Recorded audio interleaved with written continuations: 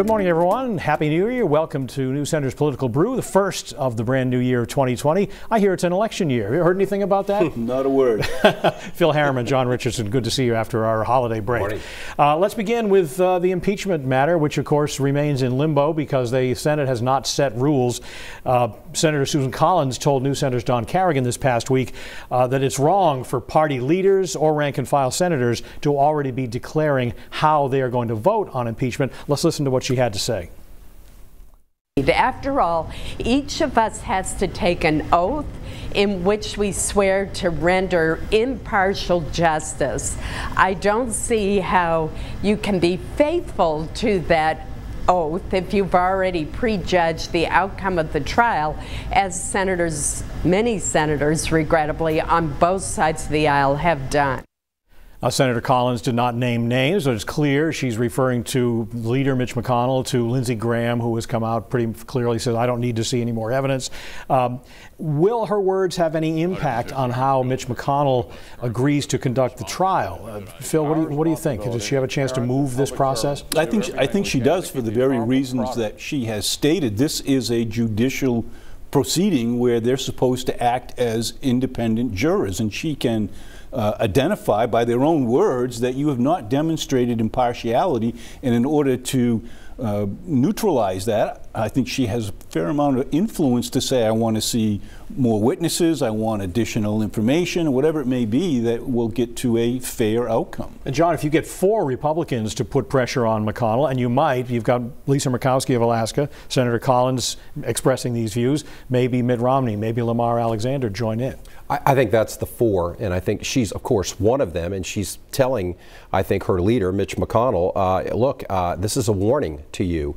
You are not giving me what I think I need to make a good decision, one based on the oath that I'm about to take. And I think that's what she did today when she made that statement. And my sense is that Mitch McConnell better take note of her concern.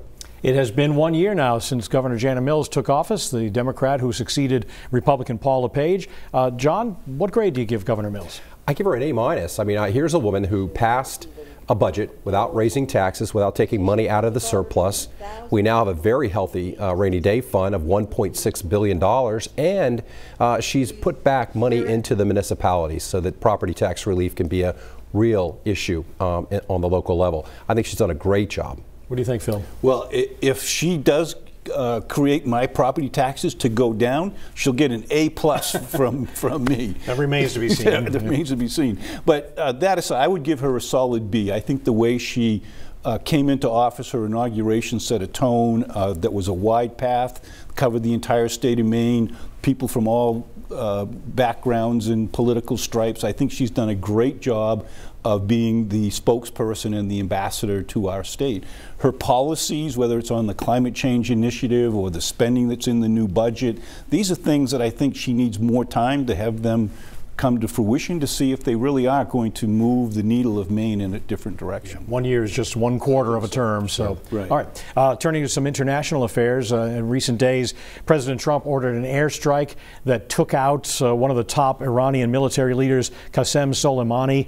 Senator Angus King, among other U.S. senators, said, yes, this is a bad guy, but we also want to hear from the administration about whether to prove to Congress that this attack was meant to prevent a legitimate threat. Why act now? Phil, what do you think? I think Senator King is exactly right. For him to say on one hand he's a bad individual, and other to say, show me what other harm he was about to perpetrate on Americans, I think is a very valid question. But I also think to take this action was a pretty courageous act by the president to pinpoint where this individual was and to put a missile in his vehicle.